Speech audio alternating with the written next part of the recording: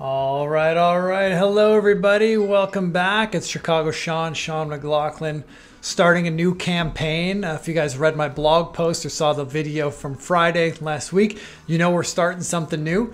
If you want to read about it, go to my blog. It's chicagoseantrades.com. It's where you can keep up to date with all things that I write about. And I also share the links to these videos there. Now, you'll remember on Friday, closed out the campaign. The first campaign of the year ended up being a net wash. No big deal. But it kind of left me wanting more, right? I didn't feel like it had enough action. I didn't feel like it had me expressing the right position that I want to be in right now in the market. So we're trying something new.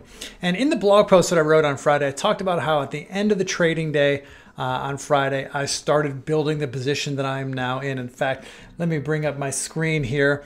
And you can see here on Friday, I bought some long straddles in each of the nearest expiration.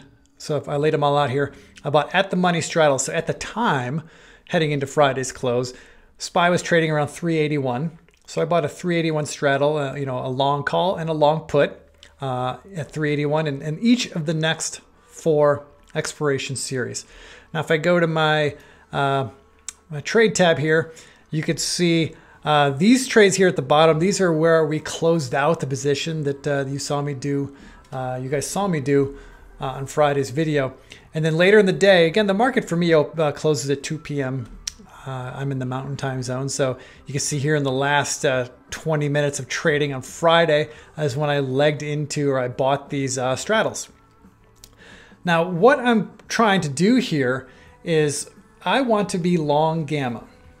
And I'm going to sell options against my long gamma position as the market moves. So you can see this morning, let me undo all these. This morning I did two trades basically in the same thing. I sold the 378 puts. So let's bring this back up. So the market gapped lower this morning. And when it gapped lower, the delta in my position, which right now you can see right here is approximately almost negative 10 deltas. But this morning at the open, when the SPY gapped lower, let's see if we can go back here. Here's this morning's gap. We opened right here around 377. Okay, so significant low or significantly departure from Friday's close. Because of that, because I'm long gamma, my position opened with a positional delta of negative 160. It was somewhere around 160 at the open this morning. And so to bring my deltas back to neutral, which is what I want to do, I sold these three puts here at this 378 strike. Let me just close these other expiration series up not to confuse us. Just focus right here. So these are options expiring today.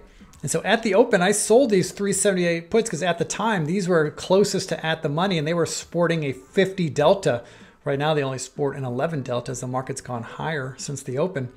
But selling these three puts at that time, when my total positional delta was negative 160, selling these three puts at 50 deltas each, 50 times 3 is 160, that brought my delta right back to pretty close to neutral. And you can see down here, you can see the credits I brought in. I sold two at $1.12 and I sold a third at $1.22. So I brought in $300 some in credits this morning, which is nice. And I'm glad I did because the market has since rallied. And now I'm sitting on, you can see right here, $307 profit just in selling those three naked short puts. Or they're not naked, I'm sorry, they're covered. But now this is what we're going to do. Since we're at expiration day for these options, my long calls are currently out of the money, so I'm not going to do anything. I'm just going to let those do what they do. But this long put is in the money. So I don't want to just close it down. I'm actually just going to roll this put out to the next expiration series, which is Wednesday, January 13th. I don't want to close it. I'm just going to roll it out. However, these short puts here I'm going to close. In fact, I'll close these right now. Let's just buy them to close. Okay, I just covered them at 15 cents. I got filled at 15 cents on the bid. Nice fill, right? Especially if the market just started to sell off there a little bit as we're talking. So I closed those down. Now I'm going to roll these puts out to the next expiration series. So I'm going to sell here. I'm going to buy here. It's going to cost me $1.36 debit. Okay, let's do it. Boom. Got filled real quick. Now, you can see my position delta. Oh no, let's, sorry, I got to unclick all that. According to that, my position delta is 0, but that doesn't feel right. I think, you know what, let's switch this up, come on back. There we go. Now my positional delta is minus 45, minus 68, excuse me. So what do I want to do here? I want to make an adjustment. I want to bring my deltas back to neutral. Now the rule I'm going to follow going forward is when I'm up on the day, when my P&L is positive, I want to be a seller of options, in which case I'll sell the nearest expiration options. In this case, if I were to do that, I'd sell the January 13th. I'm not going to sell January 11th because they expire in the next hour and a half. So those are pretty much done for the day. But if I was up on the day, which I am not, but if I were, I would sell the January 13 at the money puts to bring my deltas in line. But on days where I'm down, like I am today, instead of being a seller of options, I want to be a buyer of options. And I'm going to buy in the back week, or at least back from where, the longest out from where I'm at currently. Right now I got options in January 19th. You can see I got the straddle there at 81. So I'm going to go to January 20.